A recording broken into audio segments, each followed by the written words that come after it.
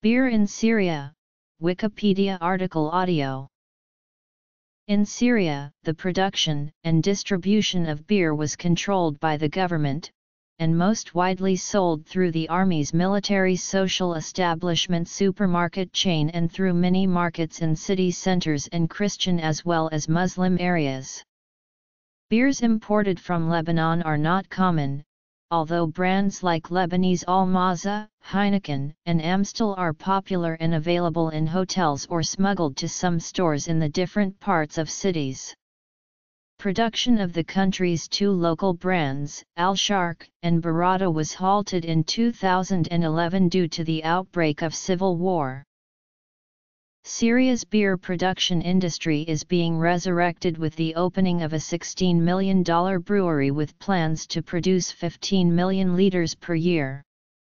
The Aradas beer factory in Safata represents the first mass-produced domestic beer since production of Al-Sharq and Barada ceased following the outbreak of civil war.